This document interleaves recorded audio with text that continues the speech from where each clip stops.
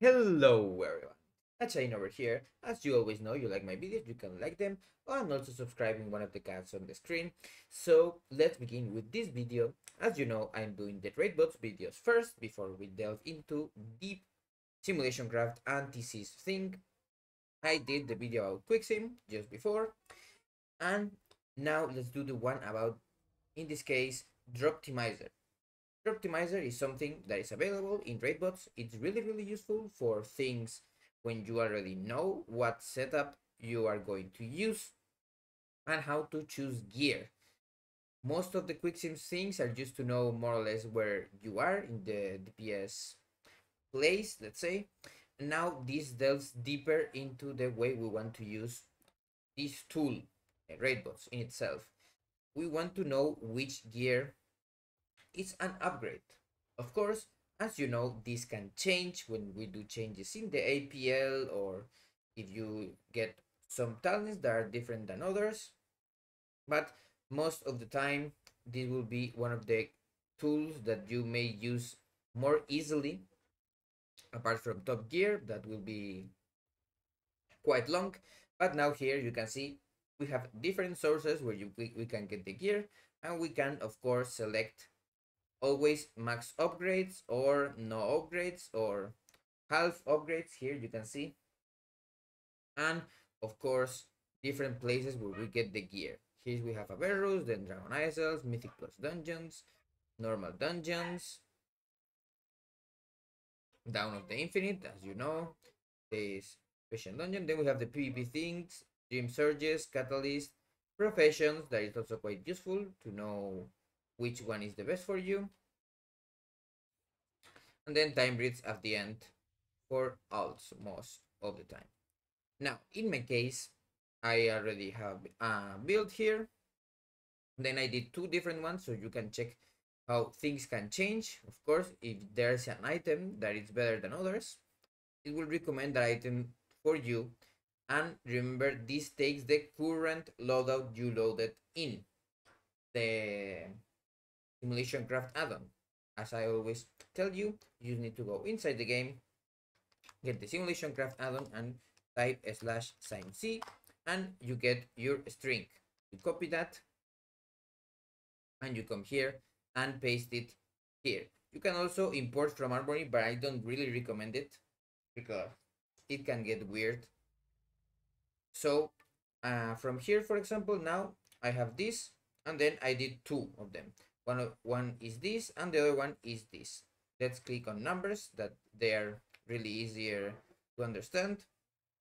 And now you can see here that we have a big number, right? And here too. Why is that? Because here I'm using the Neltharion Call to Suffering, and it's the heroic version, not even the mythic one. That means that it's a weaker trinket than, in this case, the Dragonfire Bomb Dispenser or the Illimithium Pocket Anvil. Now, in this other one, of course, I used the Dragonfire Bomb Dispenser, so the DPS that I could gain is less. That means, remember, it's really important that you equip the best gear that you have. You can do a top gear sim before. I will explain that in another video, or a quick sim to know which one is the best for you. And then you will get all of this information.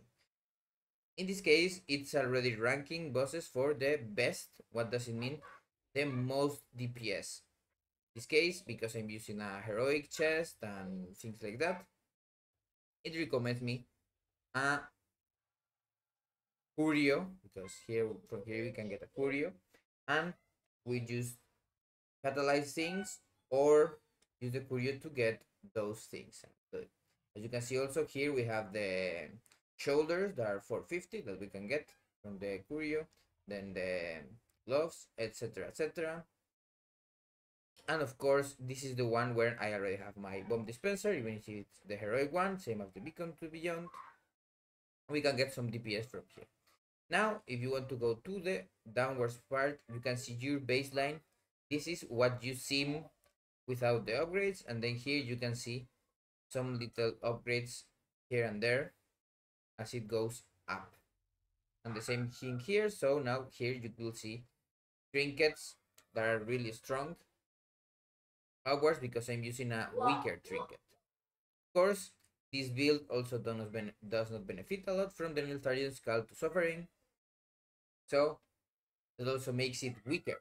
If I was running a build that used for example, a longer Shadow Dance and other things, the Niltharian's Call to Suffering will be almost the same as this beacon to the beyond. A little bit closer, you can see here that it's almost the same too, but that will be that. So that is the short explanation, and now let's delve a little bit deeper.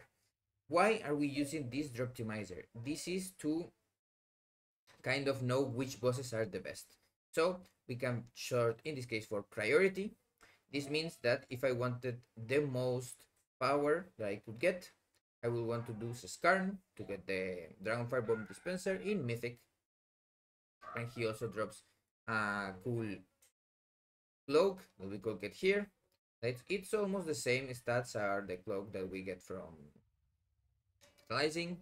He also drops some boots that we may use in the next patch and things like that. Important, Sarkarath of course drops his cloak that is really strong. And we can of course get a second 450 weapon instead of my mutilator or the craft that we want to use.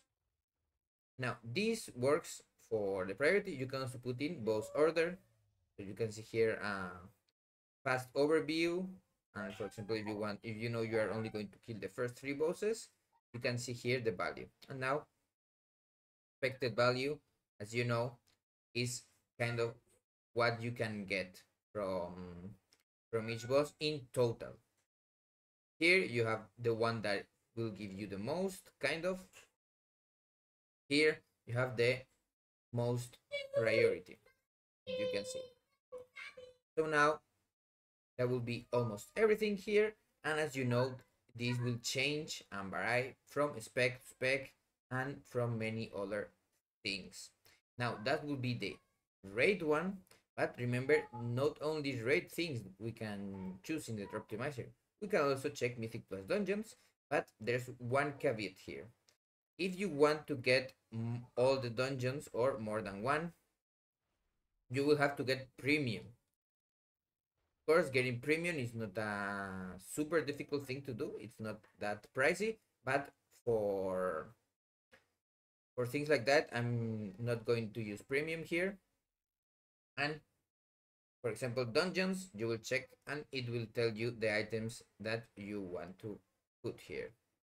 Of course, you can also select what you can do. You want the plus 20 vault, that means doing the dungeons in the vault, or you can just get it at the max upgrades that it's here.